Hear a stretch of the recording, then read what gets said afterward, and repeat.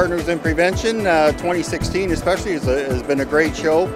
A lot of good exhibits, a lot of good information from some of the seminars that are coming out on some of the new legislation and aspects about health and safety. The exhibits are fabulous. There's a lot of interaction and engaging games and processes. There's an air hockey game with a robot, the driving simulator. I sat at one yesterday, and the ability to sit down and try something out is a positive benefit of Partners in Prevention.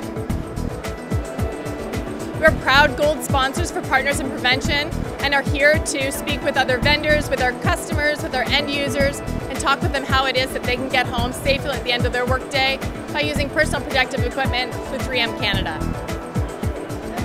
My name is Chris Gisiwan. I'm from the Ministry of Environment and Climate Change. The trade show has been amazing. There's a lot of solutions, a lot of new technology that's available to help our life be a lot safer at work. There have been some amazing speakers so far. We've seen 3 out of the 4. They had a lot of good information to provide. There have also been a number of workshops that have been very informative, and there have been a lot of takeaways from these things that I can take back and apply on my job. We do a lot of programming for our organizations that we manage. So we do ergonomics, we're part of the environmental team. So for me to be here today, it's just to get up to date, up to speed with what's happening, what's new, what everybody else is doing, and hopefully steal some great ideas.